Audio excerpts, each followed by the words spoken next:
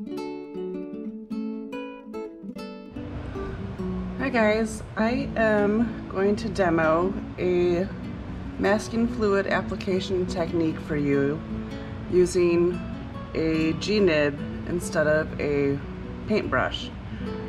This is a fun class that I've taught several times at Wet Paint,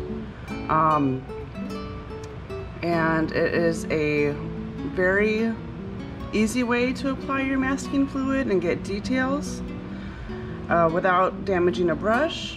I am using the Holbein Masking Fluid. They call it masking ink. Wait, fluid, ink?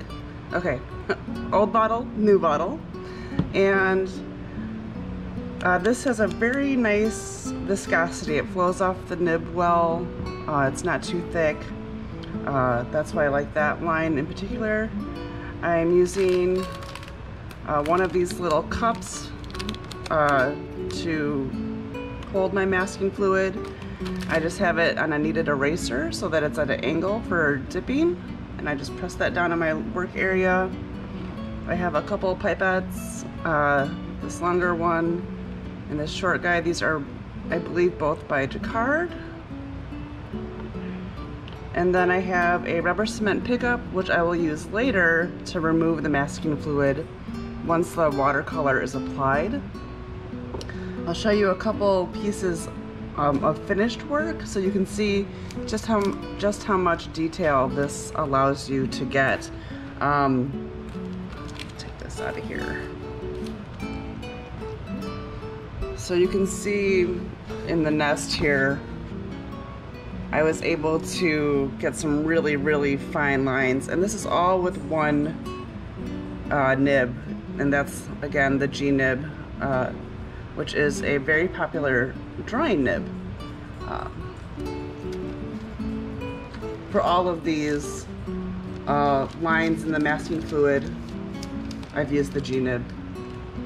Even the thicker lines, you can really get some flexibility there. As you can see, it's pretty striking on a dark background.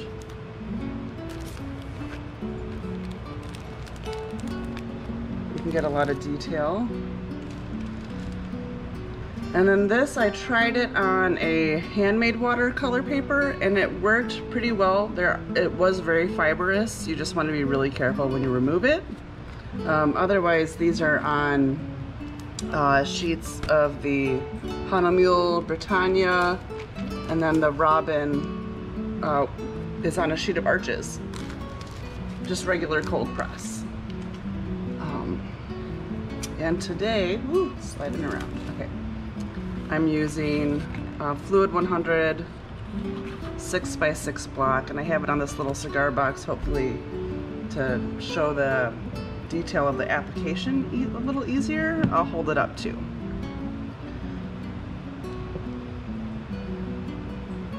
So like I said, this one has a really nice, easy viscosity. I have a little bit of water for cleaning tools. You really just need to wipe this off with a paper towel every now and then if it starts to get built up, which you will see. Hang on 1 second there.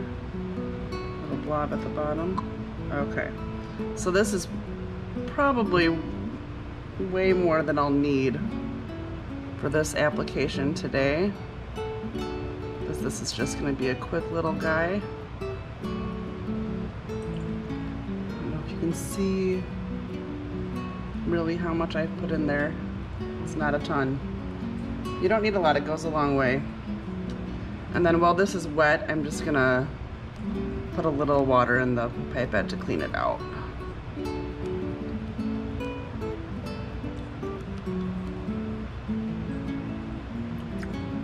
Oh, I wanted to show you one more piece. It's in the back of this other one. Oh, here it is. This one was really fun. This was the last masking technique class that we did at Wet Paint. We did a mosaic technique. So you could even try something like this. You can see it looks good on lighter backgrounds as well. But for me, I think the more white you add, the more mask you add, the more striking the result.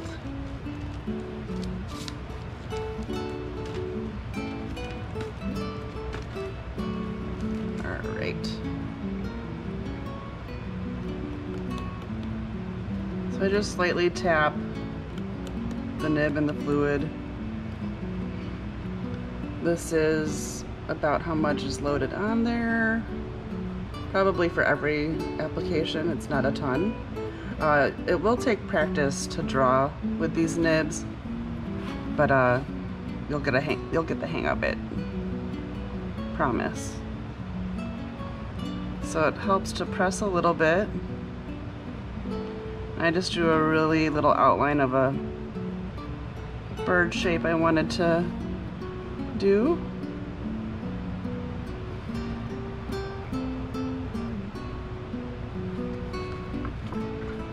I don't know if you can see the blue. I also like that this masking fluid is tinted, so you can see where you've applied it already. Again, that's my reload. If I want thicker lines, I just lightly press.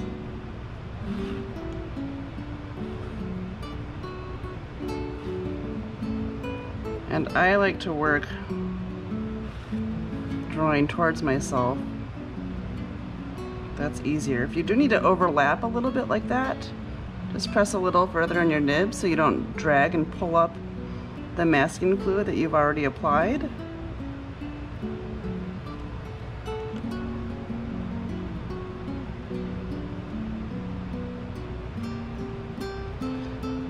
I find it's a little easier to do if you don't start and stop so much.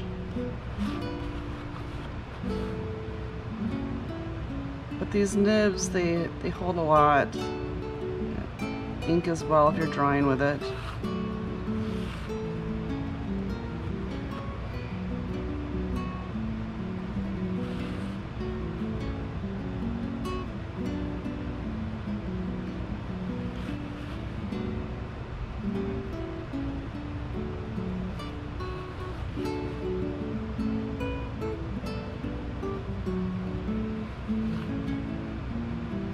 So I'm just going to overlap my line there.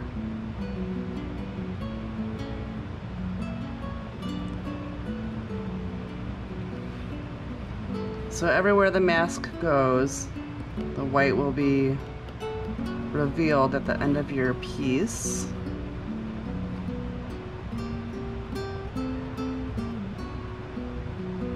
And I'm going to just add a little pattern on this guy.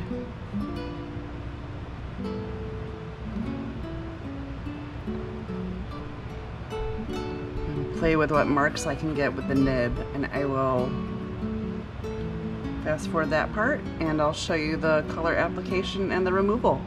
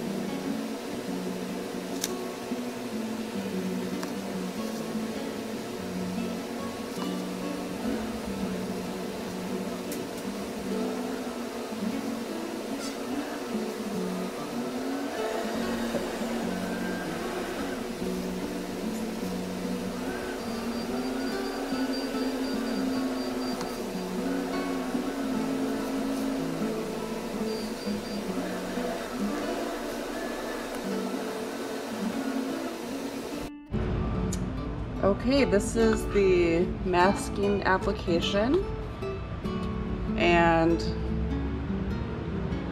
as you can see, all the blue is the masking fluid, so that will be what remains white and reserves the color of the page. You may have noticed I wiped off the nib on my paper towel. It's totally clean, no damaged brush there, so that's exciting. I'm gonna let this dry. That will take, I'm gonna guess, about an hour, and then I will be able to apply color. To test if it's dry, I just lightly tap it, and I will show you how I apply the color as well. And we'll let that dry and I'll show you the removal. Alright, it has been about an hour, and I did hit this with a hairdryer as well to try and move things along. As you can see, the masking fluid does darken as it dries, but it still feels tacky but not loose. I'm going to apply the color, and then I'll hit that with a hairdryer and do the removal.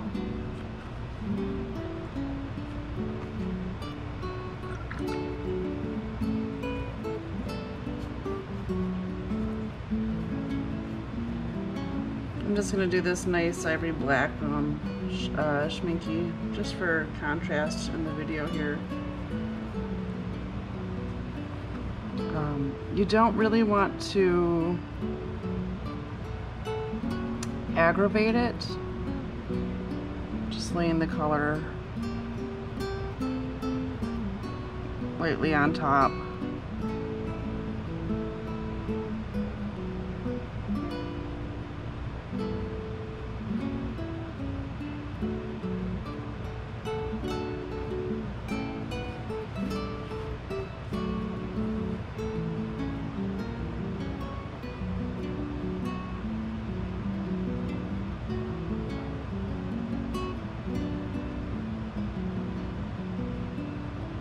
You can let your masking fluid dry on your page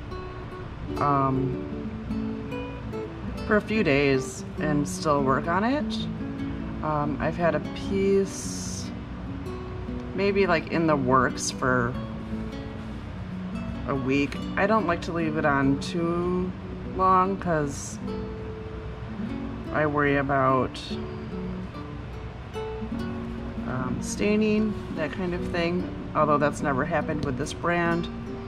There's one brand that has a yellow masking fluid, and I have had the color of the fluid left behind before. That was a long time ago, so maybe their recipe has changed. But yeah, I've worked on a piece approximately a week, something very detailed, and had no problems removing the masking fluid at that time, and that was on this same paper. So I'm not really scrubbing back and forth.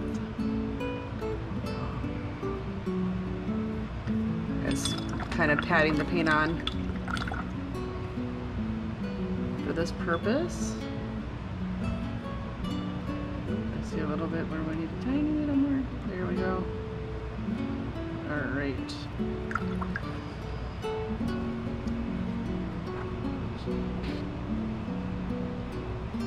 Okay, I'm gonna hit this with a blow dryer.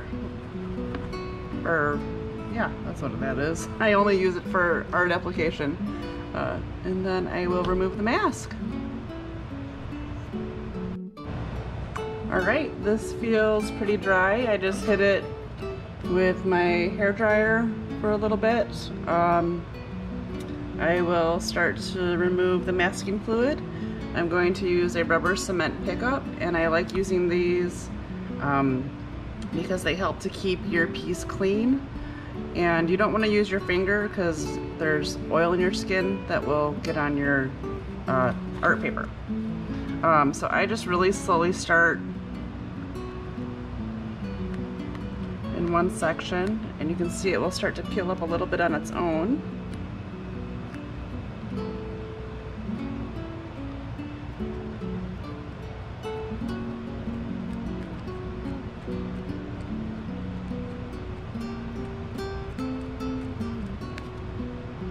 can see the details start to pop out.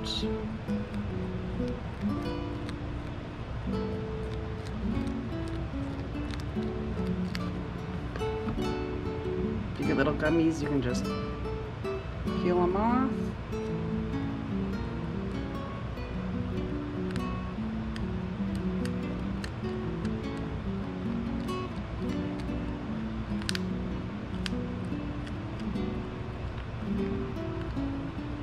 Now you can use your finger, of course, and pull a thread if you get a loose strand of the dried masking fluid.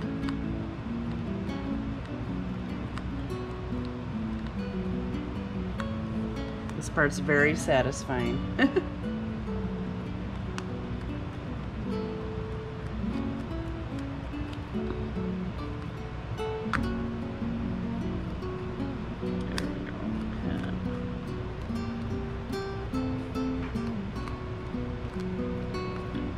And I'm not really rubbing the paint where that's been applied. I'm really lightly just trying to get that top layer of masking fluid. When it dries, it's raised a little bit. So I'm not trying to like aggravate the color application here. And then as soon as it starts to peel, you can kind of lift off a corner and it will stick to itself. You don't want to rub too much and rub your color away. Might take a little practice, but. So now there's that little guy. We'll see if we can get some peelies.